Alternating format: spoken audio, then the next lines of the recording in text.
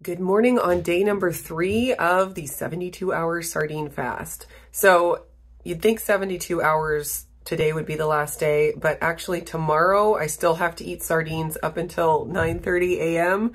Because Dr. Boz says it starts from the time you eat your first 10 of sardines to the time you eat your last 10 of sardines.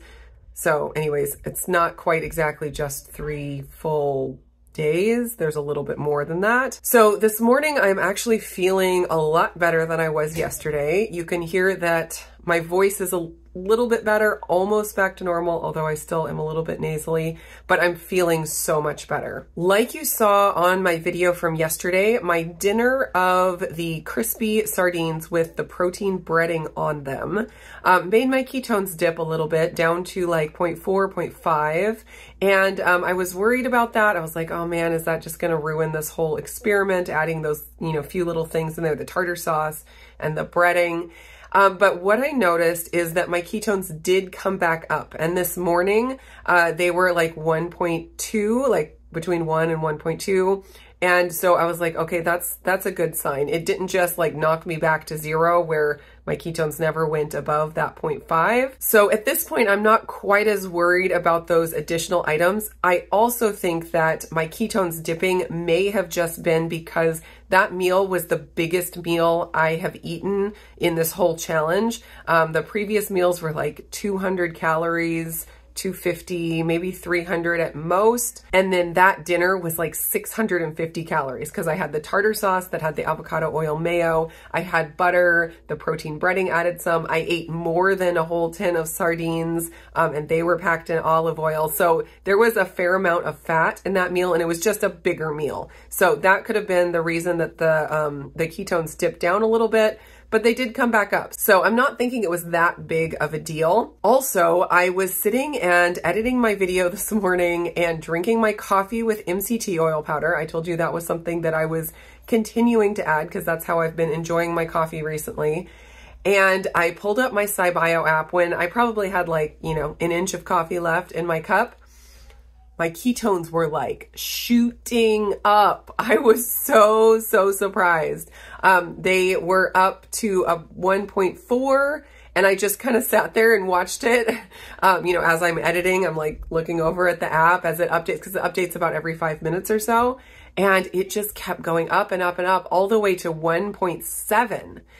Which is the highest I've ever seen on the CKM, higher than even with exogenous ketones. I only got to like 1.4 drinking the exogenous ketone shot. So like I said, my ketones kind of jumped up to that 1.7 and they kind of leveled off. They sat at 1.6 for a while and then they started to come back down. And then I think now they're sitting at around 0.9, which is still very good for me.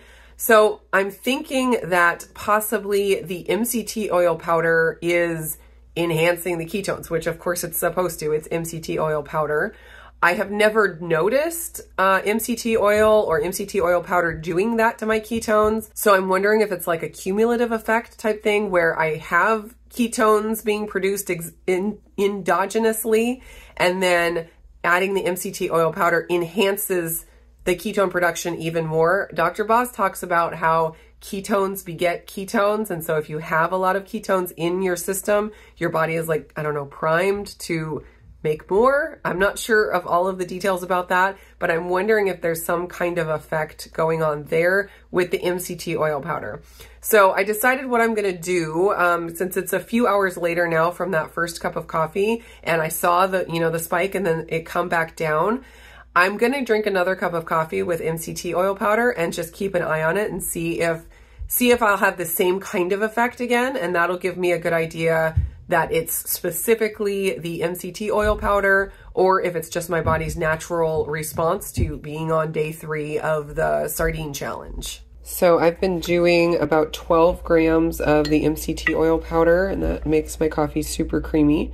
I really like it. That is equivalent to about 8.5 grams of MCT oil. So it's not a ton. It's like a teaspoon and a half of oil, but it's plenty to make my coffee super creamy. Just whiz it up real quick. It does dissolve pretty easily, so that's nice, especially with the frother. This is the brand of MCT oil powder I use, the unflavored. Obviously, Perfect Keto has lots of amazing flavored MCT oil powder, but I don't like those in my coffee. I use them for other things. So this is what I buy for unflavored, and it's pretty affordable. It's also organic, and I was turned on to this brand by a subscriber, so it was really nice to get that info. I absolutely love it. My ketones are now sitting at 1.1, so I will drink my coffee here. You know, I'm not going to guzzle it down. It'll probably take 10 or 15 minutes to drink the coffee, and we will see what the ketones do in response. Right before I had the coffee, my ketones were sitting at 1.0 to 1.1, so right around here. And you can see that it didn't really change. It got all the way up to a 1.2, but it pretty much just stayed steady. So I can't say for sure if the big bump was from the MCT oil powder or if the timing just happened to correlate with when I was having my coffee. But I did stay steady at that 1.0 to 1.2 range, which is really good for me. It is 12:40 and I'm getting pretty hungry. So I am going to try something that is a combination of a comment that I got on yesterday's video and Anita, ketogenic woman, her recipe on sardine waffles. Honestly, I saw that video come out and I was like, there's no possible way that I would ever make that. I'm like, good for you for liking it, but there's no way I'm going to make that. And then here I am making it. It's so ridiculous. But in that recipe, she did some eggs in there, and I'm gonna skip that because the commenter said that she just mashes the sardines with some butter and then fries them in the Dash waffle maker. So I'm gonna do that, but I'm gonna use Anita's idea of sprinkling a little bit of the carnivore breading on the waffle maker and then sprinkling some on top of the sardine mixture, and hopefully that'll give a little bit of a crisp. We'll see. So it's kind of an experiment. I am going to still use the protein breading, even though I saw my ketones dip a little bit after. Since they came back up, I'm not too concerned about it. And I'm just going to keep it to a minimum. I used a full ounce last time, but I don't think I'm going to need quite that much for these, but we'll see how it turns out. This is the Seasons Boneless Skinless from Costco. I'm going to add some butter, probably a tablespoon, would probably be good. I also chopped up a little bit of green onions, so I'm gonna throw that in. It's about a tablespoon. And then I need to get a seasoning. I'm thinking lemon pepper would be good. Redmond Real Salt brand lemon pepper. It's so good. It's like big and chunky. Love that. Gonna get a lot in here. And just give it a mash, and it looks like this might make 2 or 3 waffle size pieces. We'll see how it goes. Honestly, it smells like the ocean. Just like the ocean. Although I will say, I am feeling less nauseous today than I was yesterday thinking about eating sardines. So hopefully, my body is adjusting a little bit. All right, let's see if we can get these a little bit crispy. And we'll get some protein breading. I will link the recipe for this up in the cards. I had some people asking. I have several videos on it and different ways you can use it. It's super versatile. I will spray with some avocado oil.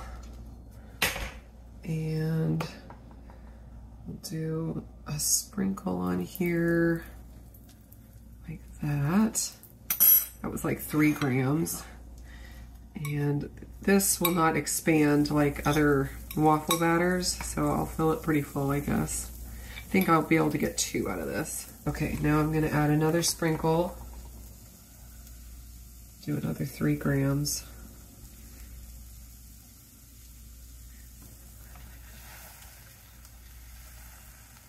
So the breading kind of stuck to the top here. Not terrible. I think there's still plenty there. Yeah, let's see if I can get this out.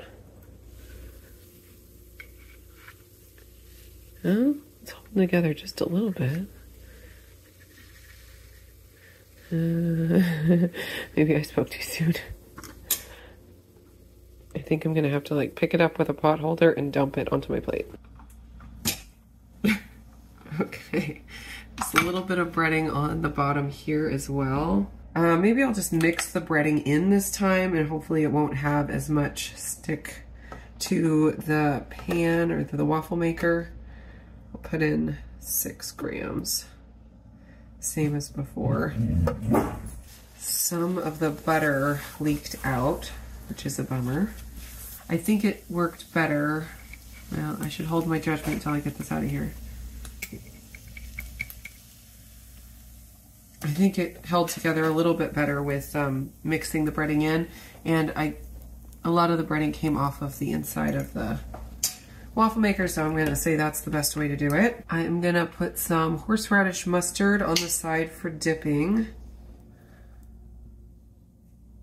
And I'm going to add a lemon wedge just to squeeze over the top. Oops. Didn't mean to do that. All right, time to eat. It is a little bit crispy, so that's pleasant.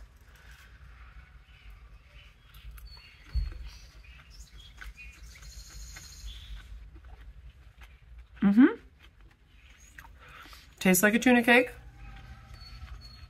or salmon cake. Yeah, not bad. The fried fish last night was probably better. Also, with tartar sauce, it made it really good. Lots of butter. But this is not bad. I could do this. I could do it. Finished. That was fairly enjoyable. Not bad at all. Definitely something I would do again. It probably would work better with a little bit of egg in there. But I did like when the breading was mixed in, it just gave it a really good, little bit crispy texture.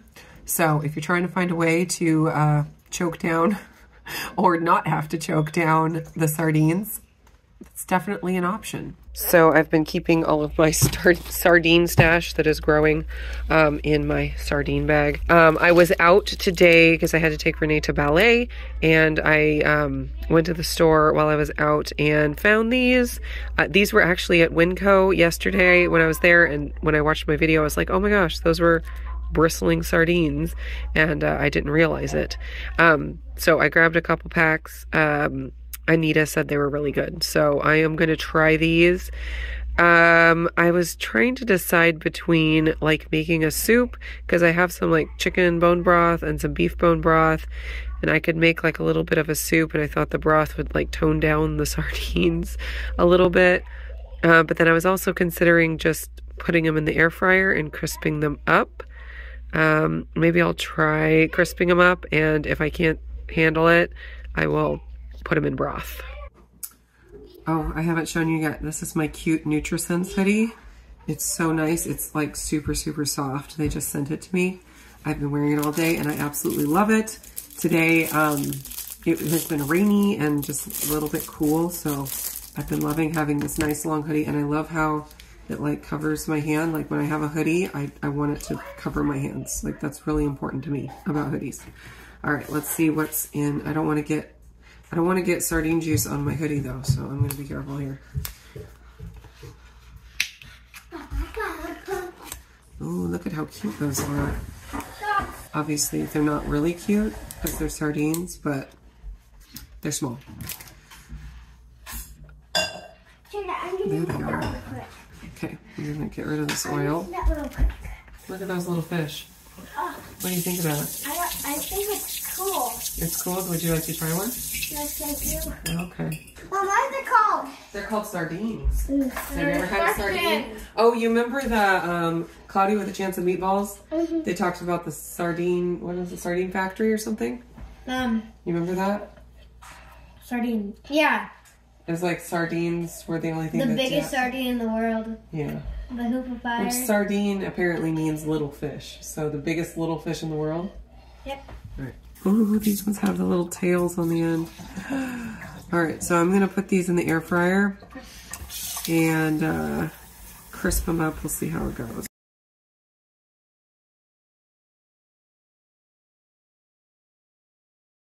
While those are crisping up, I'm going to make some lemon herb butter. and have it like a dipping sauce. I thought that sounded kind of good. And I looked through my spice cabinet, and what I chose was dill pickle seasoning. This was from Costco. I thought the dill and the onion and all of that would be really good. So we're gonna attempt it. I'm gonna melt the butter. Probably should have melted it before I put the herbs in there. Oh well. Then I'm just gonna squeeze a lemon wedge in here. And we have lemon herb, lemon dill butter sauce. That smells good. The sardines in the air fryer, not so much.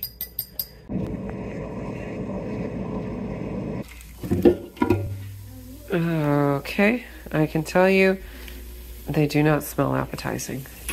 So I was thinking, I'm sure I've seen dried little tiny fish like this, little fish at Asian markets.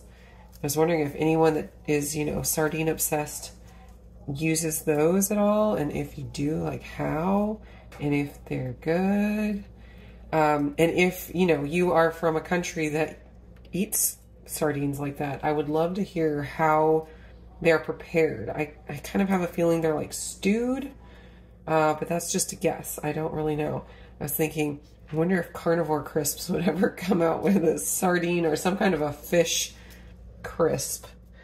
That would be very interesting. I'm not saying I would enjoy it, but I'd be curious to know it existed.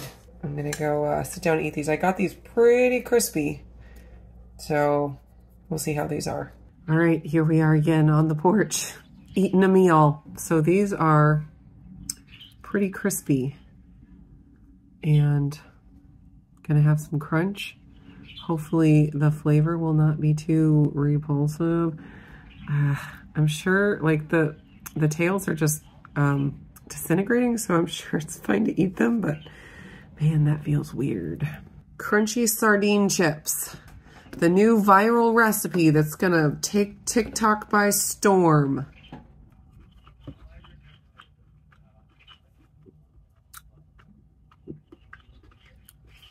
The dill and the butter hit me first. There's a little bit of a fish taste, but it's not too bad. And again, Freddie is here, ready to take up the gauntlet at any moment. Freddie, do you want one? Here. You want it? It's a fish. No? Even Freddie is turning her nose up at it. Oh, man. Here, I'll set it right here for you. There you go. Freddie. You're gonna throw it off the porch? Now you know you're on the wrong path when even the cat won't eat the fish. Oh, man. Okay, the dill and the lemon and the butter sure make a delicious dip. I'll say that. It is 8 p.m. right now. And I have been hungry. Like my stomach has been empty and growling, and I have definitely felt hungry. In this whole 72 hours, I have not gotten to the point where I'm so hungry that sardines sound good. But I've been legitimately hungry. All right, Bubba wants to attack the cats. And we have 2 cats here right now. I need to open my Waterloo. I've got blackberry lemonade. I'll tell you what, the Element, the coffee, and the Waterloo and other seltzer waters have been like my saving grace on this challenge. Not very good. It's really not very good. But it's not too fishy. There's something about it that's not good, but it's not because it's too fishy. I don't know. I don't know what it is. I'm really looking forward to eating something different tomorrow. I'm going to have a keto chow. I'm going to have a steak, maybe some eggs for breakfast after I eat my last sardines. Oh, I was thinking of, since you have to eat your last sardines at the 72-hour mark, or, you know, wherever, you have to go at least 72 hours, whatever. You have to end your fast with the sardine tin. I was thinking maybe I would make Anita's bacon wrapped sardines. I thought maybe I could do that for breakfast. Once I eat those, then I'll be home free. Yeah, so I just have not gotten to the point of sardines actually sounding appetizing, because that's like a trick that people use. It's like, think of something like sardines or like dried chicken breast and broccoli. And if you're not hungry to eat that, then you're not really hungry. I would have eaten dry chicken breast and broccoli 100 times over in this challenge. I'll tell you what, sardines have not sounded good any time. All right, I think she ate it. Either that or Maple came over and ate it. But the fish is gone and the tail is gone. She didn't want me to know that she liked it. You know, she has to play hard to get. I think so far, my favorite sardines, if you can, you know, apply the word favorite to that kind of thing, is the Seasons brand. The ones I started with from Costco, because they just taste like tuna to me. Since they're boneless, skinless. I thought I liked the bone and skin, because I've had those before, like in my paleo days when I tried to eat beef liver, I tried to eat sardines, because I tried to eat all the healthy things. I tried to convince myself that I liked them. But I just did not, I decided I don't care for that. But the boneless, skinless, they taste like tuna to me, which is not really something I am really excited about eating, but I don't dislike it. You know, it's not, it doesn't turn my stomach, it's not repulsive. So anyways, maybe I just need more time to get used to these, or it's possible I will never be a sardine person. But I do think there is something magical about eating something you don't really like. And like, there's something about the sardine fast that makes it magical, is the fact that most people don't like them. They make you full super fast. It's not something that anyone, I mean, you can tell me if this is not true, but I cannot imagine anyone binging on sardines, unless maybe you were like on the brink of starvation and then someone brought in a tub of sardines and you just went to town. But I don't think I would call that a binge. I think that would be something else. There are a lot of things about the sardine fast that make it do what it does, make it special. And one of them is definitely that this just does not taste good. And I know some of you say you like them, and I respect that. But still, even if you like them, do you ever binge on them? That's what I want to know. I was trying to get through all of these so I could eat an entire 10. But I don't think I can do it. I think I will leave the rest for the cats or the dogs. And I have a lot of the butter left. I wish I had something else to dip into that. So I got through a lot. I think I did. I'd have to go back and count how many there were originally, but I got through probably 2/3 or 3/4 of the 10. I'm gonna call that a win for the evening. Hopefully it'll hold me all night long. I am gonna sip on this and call it a night. Are you a good boy? Get it. Yeah, it's a good boy.